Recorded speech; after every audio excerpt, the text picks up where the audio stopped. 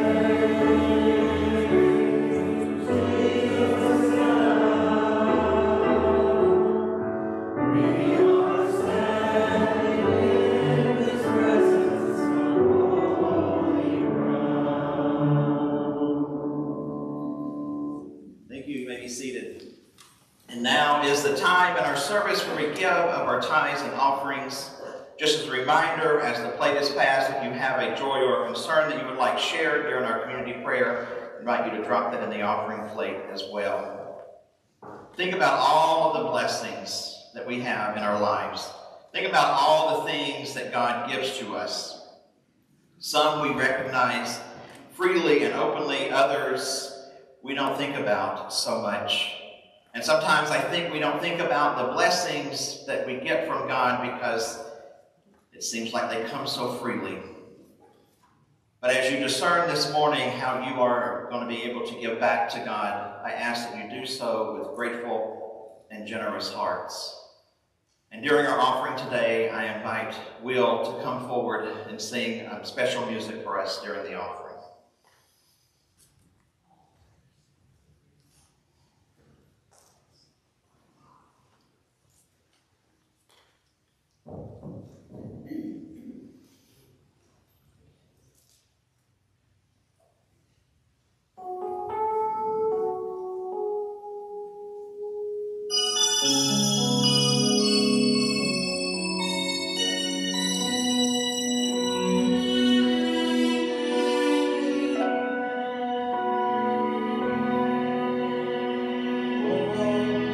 When you placed your hands upon me,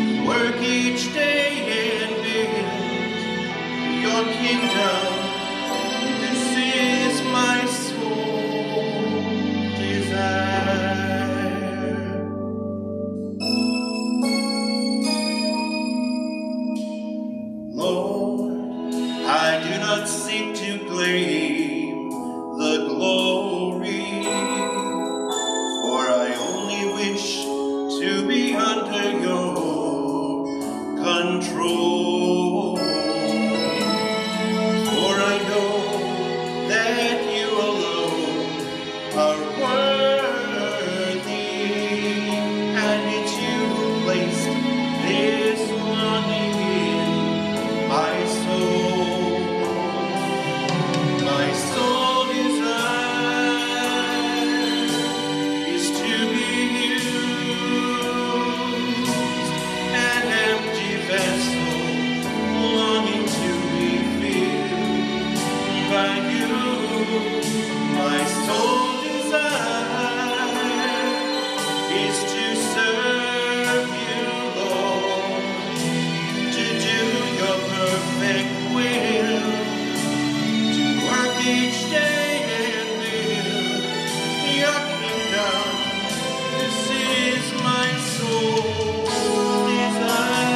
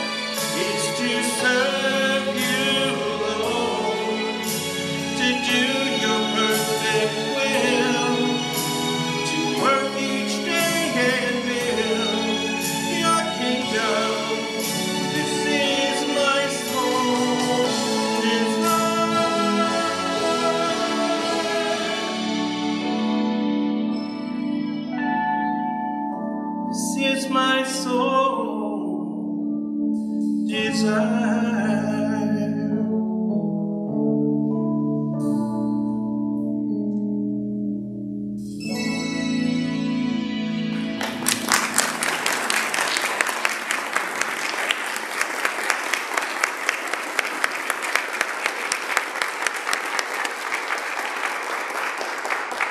Thank you, Will.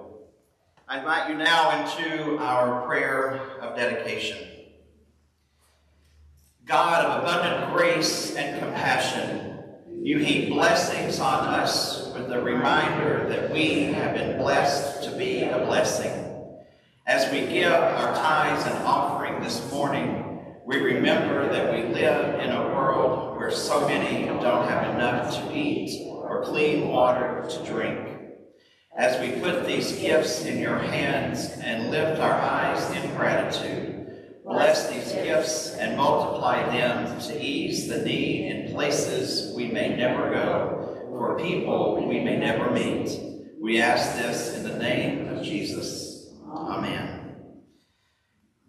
You know, as today being our anniversary, I'm reminded of a story that my dad shared with me after he and my mom had celebrated their 60th wedding anniversary.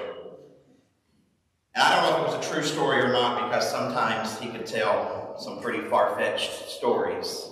Now you know where I get it. But he shared with me that on the day of their 60th wedding anniversary, that they were sitting out under a shade tree in the yard on a bench. And my mother looked over at him and she said, "Could you slide over here and get close to me like you did 60 years ago?" And so he slid over. And she said, "Would you put your arm around me like you did 60 years ago?" And he put his arm around her. She said, "Will you whisper in my ear like you did 60 years ago?" And he did. And then she said, "Would you give my ear a little nibble like you did 60 years ago?" And he jumped up and ran toward the house. And she said, "Where are you going?" And he said, "I can't because I forgot my false teeth." Let's pray.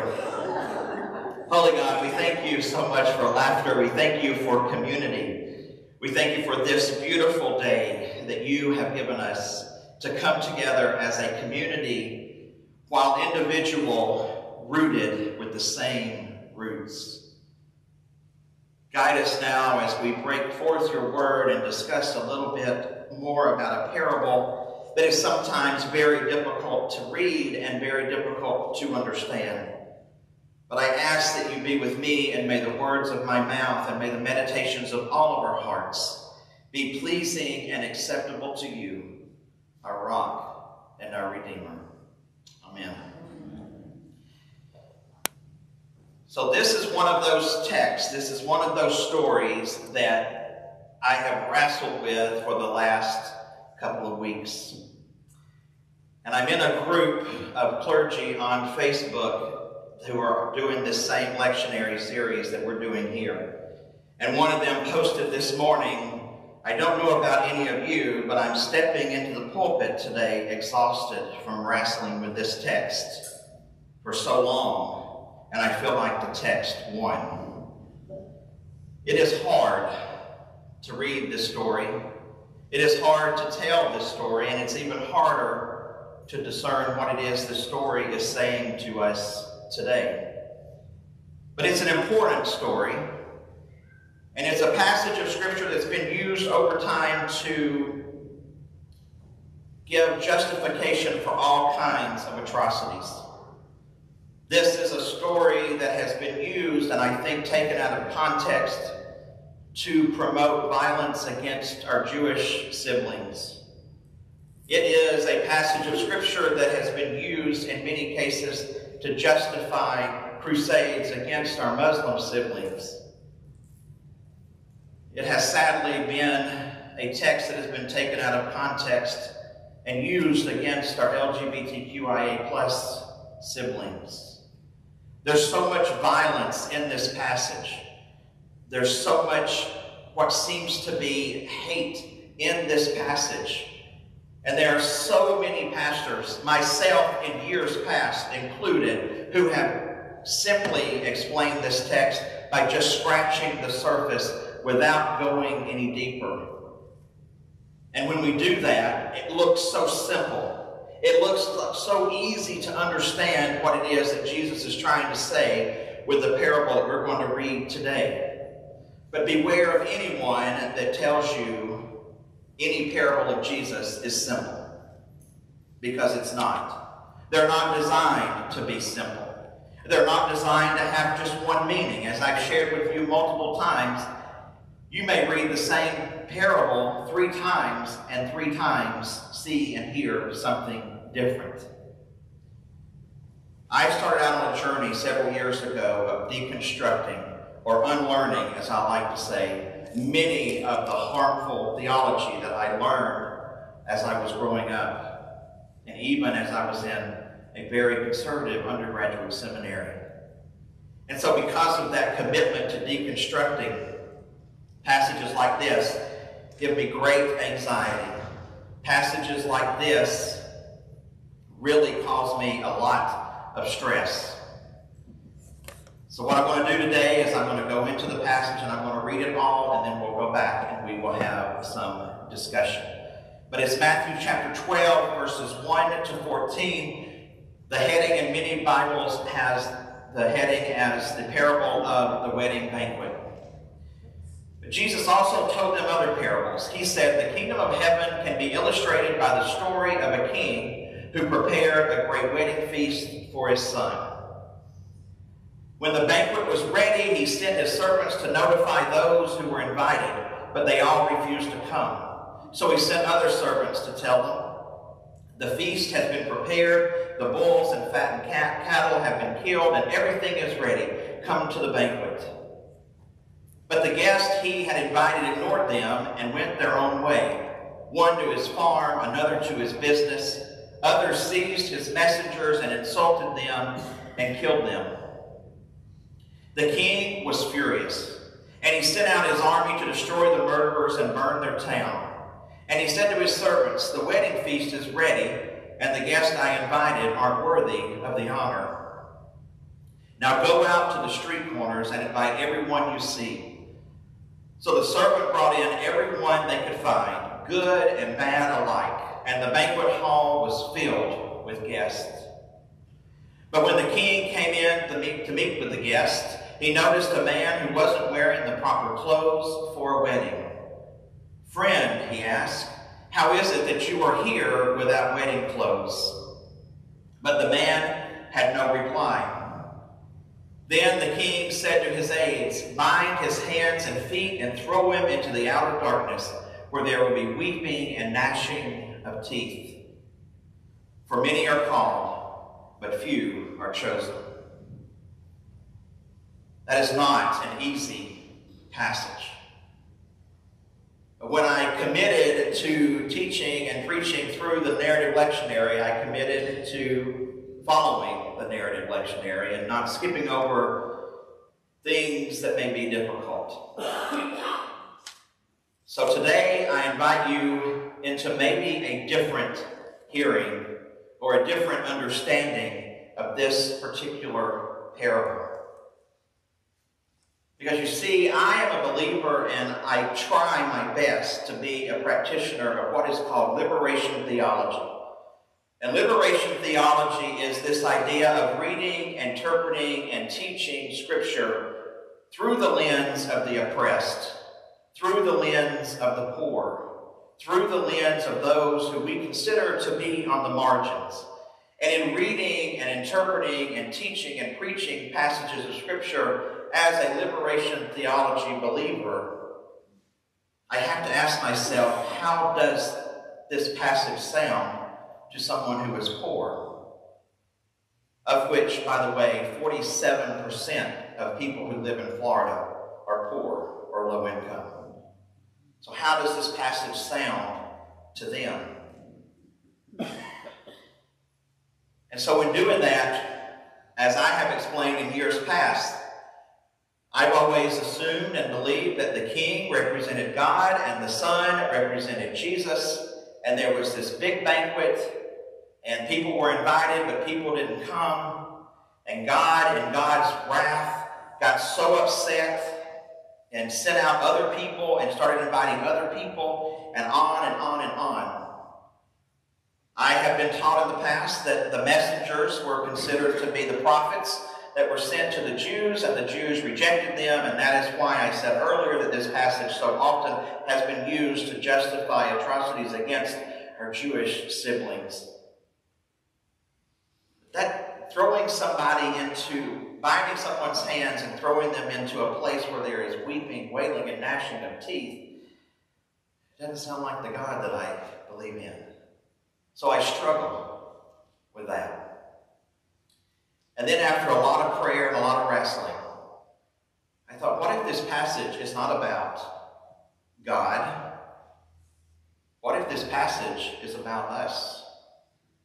What if this passage, the king, represents the church? What if we are the ones that invite people to come, and they may come, and they may not, but when people do come, if they don't look a certain way, or act a certain way, or believe a certain way, or they don't conform to our way of doing things, we disregard them. What if this story is about us? Because there are times that we have to admit we are the king in this story. We prepare, we do all these things, and we invite people to come, but invitation doesn't always mean inclusion. Invitation does not always mean acceptance. If you don't believe that, ask anyone who has been asked to leave a community of faith. Oh, you're welcome. How many times have we heard that? You're welcome to come. And you're encouraged to give and tithe. But that's it. Your service in the church can go no further than that. This king in this story, already shamed because he had this big wedding banquet planned, and the people that he invited didn't come. And so he has to go out and invite the undesirables to come. He's already shamed, and then he walks in and he throws somebody out because they weren't dressed for a wedding feast. Well, maybe they weren't dressed for a wedding feast because they weren't going to a wedding feast when they left the house? Did you see in the story that he sent his messengers out, his servant out, to get people from the street corners and bring them in? They were not ready to go to a wedding feast. That would be the equivalent of me dressed like I usually dress to go to the grocery store, which is far from how I would dress to go to a wedding party, and be invited in and be asked to leave because I wasn't dressed appropriately. That is a perfect analogy for what happens time and time and time again in communities of faith all over the place. We invite people in, and then if they don't meet the standard, they're asked to leave. And then the last part of that whole story, the last part about many are called and few are chosen. That is a verse that has been used and misused time and time again to justify all kinds of atrocities. But what if that's not just a statement? What if that sentence is an indictment? What if that statement Jesus is saying to his followers is that God calls many, but few are chosen? And what if that has less to do with the called and more with the people that are doing the choosing? Because when I read this anew the last couple of weeks, I thought about the number of women who are called to ordained ministry, but how few are chosen because of denominational guidelines or whatever. I think about the number of LGBTQIA+ folks that are called and how few are chosen. The calling is there, but communities of faith are so often unwilling to choose them. And I'm specifically thinking about our transgender siblings and how difficult it is for them, even though the calling is there, God has called them. Finding a community of faith that will allow them to live into the call that God has placed on their life is very hard, if not impossible, to find. So rather than this story being about God and God's wrath against those, what if we imagine it's more about us and our treatment of each other? Our treatment of those on the margin. Our treatment of those who are poor and needy. And what if it's more about this place of weeping and wailing and gnashing of teeth? What if it's more about us not casting out people into a dark place where there is weeping, wailing, and gnashing of teeth, and closing our ears to their pain and to their suffering, but opening up our doors and realizing that many are called, and this is a place where you certainly can be chosen. May that be our prayer. Amen. I invite you now to stand as you're able in body and or spirit for our sermon hymn, Here I Am, Lord, and we'll be singing verses 1 and 3.